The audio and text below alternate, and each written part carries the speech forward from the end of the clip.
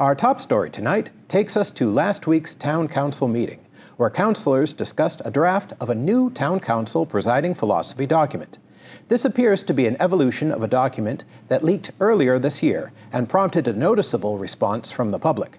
After further edits to the draft, Council President Felicia Penn brought the document to the Council to discuss and approve the new philosophy. However, not everyone fully grasped the purpose of the document. This is an opinion, it's a philosophy, I get it. But again, to me, it's like a mission statement. Are we following the tenets of our strategic plan, or are we trying to layer something over it? I hope I'm making that clear, and that's where I'm uncomfortable with this. This has nothing to do with the strategic plan. Our strategic plan, from what I understand, is the plan that drives the town. That's the base plan that drives. It's a plan. This is a philosophy. There's two different things. I understand what you're saying, Madam President. They can coexist nicely together. They can, and they can create disasters as well. So, philosophy, again, philosophy is... Well, how did the old philosophy work? Did that create a disaster with any strategic plan that the past town councils did? Absolutely. What is grounded in balance and equity? What does that mean? That's like flowery words that have balance and equity. I don't know what it means. Is it equity of race, equity of means, equity of life standard, equity of... Well, you're not managing this, so you're lucky you're off the hook. Thank you. You don't have to interpret what it means. Those are my comments. I appreciate it. I'm going to take a further step from Councillor Neary's comments and wonder if it really is the business of the council to create a philosophy. And we are all elected. I saw that face, President Penn, I hope which so. Did not appear to be very respectful of my comment. I'm listening. Thank you. I respect everyone's philosophy on this dais, and I know that some of you have a different philosophy on certain issues than I would, and even to the extent of how I define balance and equity.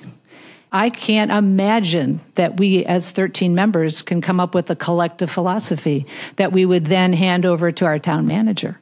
I didn't have to bring it to the town council, but out of respect for you, I did. I could have just handed this to the town manager like every other town council leader has done, except for they didn't put it in writing. And I could have just sat down with them and said, hey, you know what? New sheriff in town, this is the way it's going to be now. But I didn't do that. This talks about ways to engage our public. That's right. That's pretty focused. It does, doesn't it? All of the public. We already do that. It's already in our communication plan. I disagree. So Could you please give an example of the issues where you don't think that the public is fully engaged? Equally engaged? Yes. I mean, I'm not saying the public isn't fully engaged. I'm saying equally engaged. That's what's the word equity and balance. Could we have an example of where the public has not been equally engaged on an issue or something? So we have a reference I really point. don't want to go there. I'll be happy to talk to you personally about it. I don't want to do this in the public because you know what?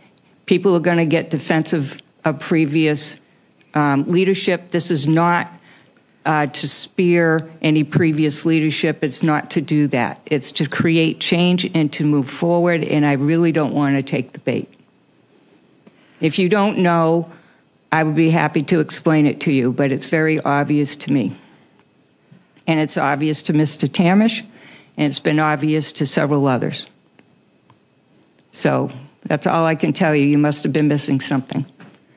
What we're talking about here is that many of these are not actionable. They're thoughts, but they are not actionable unless we actually address They are thoughts. You're absolutely right.